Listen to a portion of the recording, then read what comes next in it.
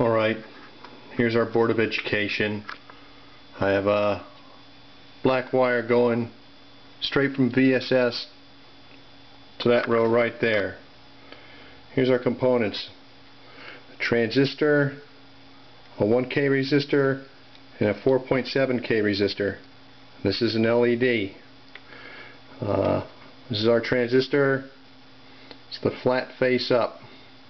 So the leads are EBC.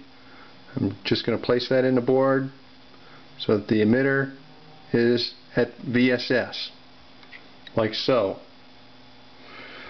I'm going to take a this is the 4.7K ohm, and I'm connecting it to the base lead, and it's going across. And then this is the one. Here's the 1K. I'm going to place the 1K going to the collector.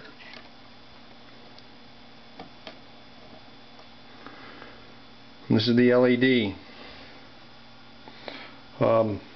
There's a flatted side on the circumference. That's the minus. So you want that to go to the resistor. Just put it in so it's jumping over that ways. Then you're going to take a wire and place one end in VDD, connect the other end to the slot of the plus side, the anode of the LED. And then we're going to have this jumper wire here going to the base, and we're going to use that to turn the transistor on. So right now the LED is going to source from VDD. So we're going to turn the power on, and the green LED up there comes on, and when we touch this guy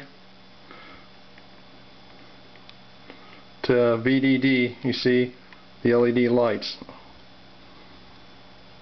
So that's interesting, yeah? So one more thing then. If we take this lead and we come over to VN and we touch this to VDD again, the LED lights, but it's a bit brighter. That's because we're running off the battery voltage instead of the this is the regulator, and this puts out the 5 volts. This is what they call VDD. VN is right off the battery, your voltage source. So turn that off again. That's how you make the basic transistor circuit to work.